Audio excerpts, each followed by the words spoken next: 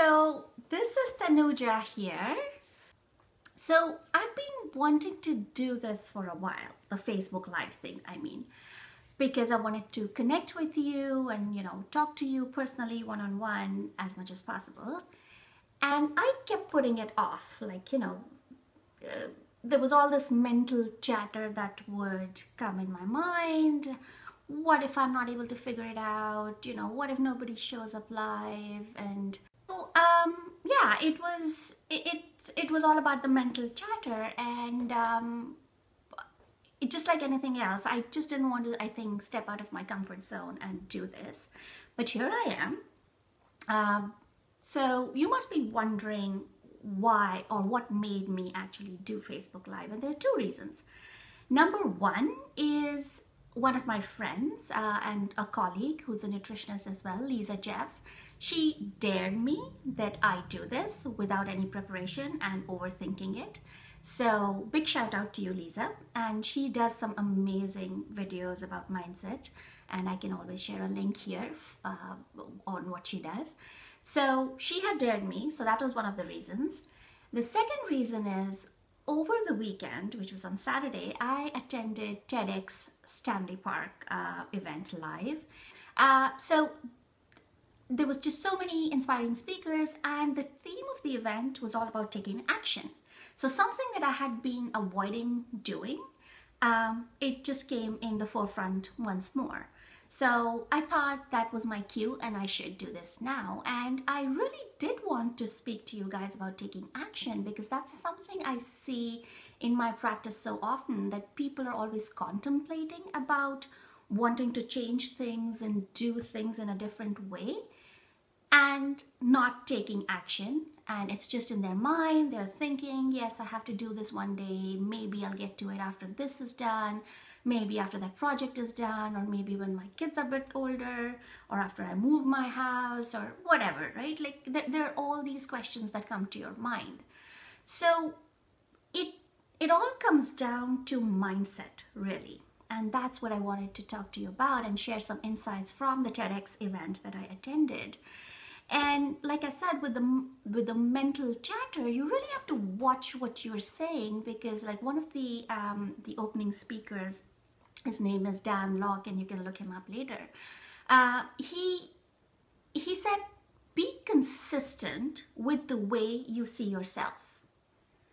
Be consistent with the way you see yourself. Now, if you think about it, it makes sense, because your image controls whether you're successful or not. So your successes or your failures are controlled by your image of yourself. So how do you think, what do you think of yourself? Who do you see yourself to be? And there was another awesome quote that he gave, I think, which one of his mentors told him, and that was, hell on earth is when a man or a woman, when you meet the man or woman you could have been. So let me rephrase that. Hell on earth is meeting the man or woman you could have been. That is so profound, right? Think about it. So let me ask you this. Who do you want to be, right? What is it that you've been wanting to achieve for a while, whether it's for your health, for your lifestyle, for your mindset, for your finances, for anything that you've been wanting to achieve and you've not been able to do that? If it, say, comes to health, have you been wanting to change your weight? Have you been feeling sick and wanting to change that? Are you tired and you want more energy? Are you under the control of your cravings and you want to change that? What is it that you really want to change and achieve? Do you want to continue suffering from these symptoms, or you want freedom from these symptoms and you want to live the life of your dreams? What is it that you... Hi, Kelly. Oh, I have Kelly here who's joined. So, yeah. So ask yourself the question, who do I really want to be? That is the beginning. In 6 months, in 3 months, in 2 years, 5 years, 10 years, the time doesn't matter, right? What is it that you ultimately want for yourself? That is the most important thing. And then ask you, so how do you achieve those results? So the first question is, who do you see yourself to be, or who do you want to be, and how do you achieve those results? And achieving results is not really a big deal. That happens once you figure out what you want to do. The results or the path to those results will become clear to you anyways. So let's for example take weight loss. And I'm taking, it's a very cliched example, but I'm still going to take this because most people identify with it. So say you want to lose weight, you want to lose 2 pounds, 5 pounds, 10 pounds. Again, the number doesn't matter. You want to lose that weight. When I have my discovery sessions with my clients who are interested in working with me or finding out what holistic nutrition is all about, my first question to them is, why do you want to lose the weight, right? Do you want to feel sexy again? Do you want to fit into your old jeans? Do you want to have more energy? Is the weight making you slower? And is it kind of, hampering your lifestyle? You're not able to do the things that you've always wanted to do. What is it about your weight that makes you to want to change it? Once you have that why in place, then we can work towards how you can reduce your weight. And anytime you want to change things, you want to figure out the why and then write down 3 steps that you want to take to be that person or to change that thing. And make those things really simple, right? It doesn't have to be complicated. It has to be really simple. And I'm big with making things simple, because the moment you try and do something which is too high a standard for you, it becomes unachievable. You lose interest very fast. So you want to make it so simple and so believable that you can do it on a consistent basis. So going back to our example of the weight, what 3 steps can you take to start changing things around? Do you need to exercise more? Or if you have been exercising, do you need to change the kind of exercise you're doing and you're just being lazy about not trying? And I say lazy with full respect because, again, going back to the mental chatter when I started the video here was about making things simple, and it's all that mental chatter that we need to get rid of. We don't want to step out of our comfort zone. So can you do things alone, right? Do you need to change your diet? Do you need to be more mindful of the things that you eat? Simple things like that. Chart out a three course action plan and see whether it's doable or achievable for you or not. See if you can do it alone. If you need an accountability partner, do you need professional help? What is it that you need to do to achieve those goals? So one thing is for sure, that if you want to change the way things are with you, you have to change something, right? You have to take action. Otherwise, you're still the same person. You are not going to see the results that you want to see. So change will come once you decide what you want to do and you make that action plan. Write it down so it's formal, right? Whatever your goal is. Hi, Amita.